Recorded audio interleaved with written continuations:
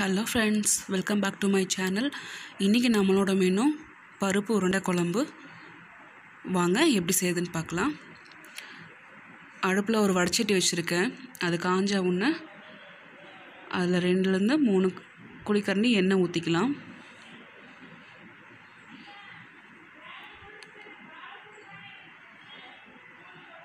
எண்ணெய் நல்லா காயட்டும்.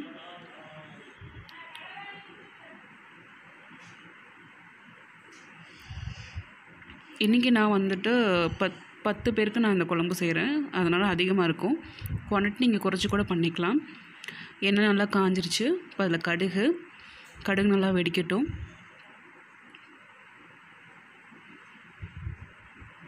கடுகு நல்லா வெடித்ததுக்கப்புறம் அதில் வெந்தயம் சேர்த்துக்கலாம். வெந்தயம் பொரிஞ்சிருச்சு.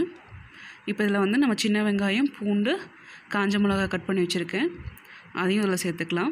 சின்ன வெங்காயம் போட்டு செய்யும்போது டேஸ்ட்டு ரொம்ப சூப்பராக வரும். சின்ன வெங்காயம் இல்லைன்னா நீங்கள் பெரிய வெங்காயம் கூட சேர்த்துக்கலாம், ஒன்றும் பிரச்சனை இல்லை. கூடவே கொஞ்சம் கருவேப்பிலை, வெங்காயம், பூண்டு, மிளகாய், கருவேப்பிலெலாம் நல்லா வதங்கட்டும்.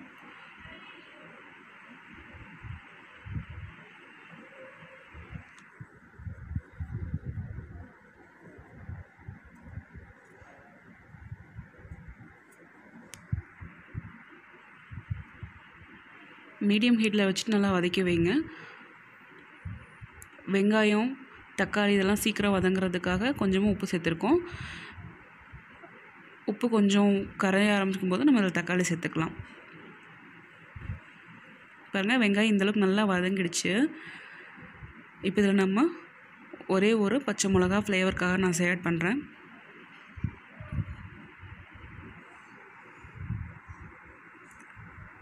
நான் இன்றைக்கி பெரிய சைஸ் தக்காளி 3 தக்காளி கட் பண்ணியிருக்கேன். அதையும் உள்ளே சேர்த்துட்றேன். தக்காளி நல்லா மசிஞ்சு வரணும். அப்போ தான் குழம்பு நல்லாயிருக்கும். பாருங்கள், தக்காளி எந்தளவுக்கு நல்லா வதங்கியிருக்கு. இந்தளவுக்கு வதங்கும்போது இது வந்து நான் ஒரு 6லேருந்து 7 டேபிள் ஸ்பூன் வந்து மல்லித்தூள் எடுத்திருக்கேன். 3 டேபிள் ஸ்பூன் மிளகாத்தூள் எடுத்திருக்கேன். 1/2 டீஸ்பூன் வந்து மஞ்சத்தூள். மிளகாத்தூள்லாம் வந்து அவங்கவுங்க காரத்துக்காக நீங்கள் எவ்வளோ அட்ஜஸ்ட் பண்ணுறீங்களோ பண்ணிக்கங்க. அதையும் போட்டு நல்லா எண்ணெயிலே வதக்கிடுங்க. இப்போ வந்து தீயை மீடியமில் வச்சுட்டிங்கன்னா தான் கருகாமல் இருக்கும். கொஞ்சம் நேரம் வதக்கிட்டு அதோட பச்சை வாசனை போகிற அளவுக்கு விட்டுட்டு நான் இதில் புளியை சேர்க்குறேன். நான் பெரிய எலுமிச்சம்பழம் சைஸில் இன்றைக்கி புளி சேர்க்குறேன். ஏன்னா இன்றைக்கி நான் குவான்டிட்டி அதிகமாக செய்கிறதுனால.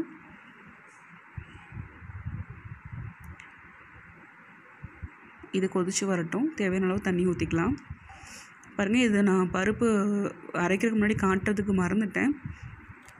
துவரம் பருப்பு, கடலை பருப்பு 2யும் சரி சமமாக எடுத்து ஊற வச்சுருக்கேன். ஒரு 4 மணி நேரம் ஊற வச்சு அரைச்சது. பாருங்கள், இதில் கொதிச்சிருச்சு. அரைக்கும்போது காஞ்ச மிளகா, கொஞ்சம் சோம்பு மட்டும் சேர்த்து வடை பதத்துக்கு நீங்கள் அரைச்சிக்க குறைன்னு. இப்போ பாருங்கள், இதில் நல்லா கொதிக்க ஆரம்பிச்சிருக்கேன். தேவையான தண்ணி ஊற்றி கொதிக்க வச்சுருக்கேன். நல்லா சலசலன்னு கொதிக்குது. இப்போ வந்து நம்ம உருட்டி வச்சுருக்கிற உருண்டையை அப்படியே சேர்க்கலாம். சில பேர் வந்து ஆவியில் வேக வச்சு இதை வந்துட்டு உள்ளே போடுவாங்க. நம்ம வந்து அகலமான பாத்திரத்தில் செய்கிறதுனால டைரெக்டாக அப்படியே உள்ளே போட்டுடலாம்.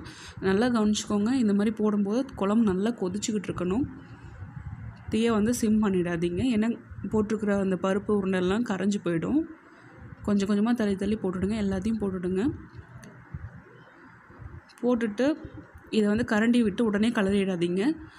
ஒரு 5 மினிட்ஸ் வச்சுட்டு நீங்கள் இது பார்க்கும்போது உருண்டெல்லாம் லைட்டாக மேலே மிதந்து வரும். அப்போ நீங்கள் பார்த்தீங்கன்னா ஓரளவுக்கு பருப்பு உருண்டை வெந்திருக்கும். பாருங்கள், வெந்துடுச்சு. மேலே மிதந்து வரும். அப்போ வந்து பருப்பு உருண்டை வெந்துச்சுன்னு அர்த்தம்.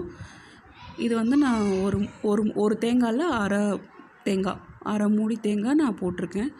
வெறும் தேங்காய் மட்டும்தான் அரைச்சிருக்கேன். வேறு எதுவும் சேர்க்கலை. வெறும் தேங்காய் மட்டும் அரைச்சி அதில் ஊற்றி கலந்துக்கலாம். இந்த ஸ்டேஜில் வந்து நீங்கள் உப்பு செக் பண்ணிக்கோங்க. உப்பு பத்தலைன்னா நம்ம சேர்த்துக்கலாம்.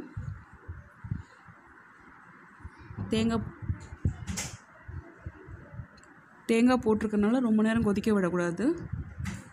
பாருங்கள், போதும். நான் ஆஃப் பண்ணிடுறேன். பாருங்கள், நம்மளோட சூப்பரான பருப்பு உருண்டை குழம்பு ரெடி.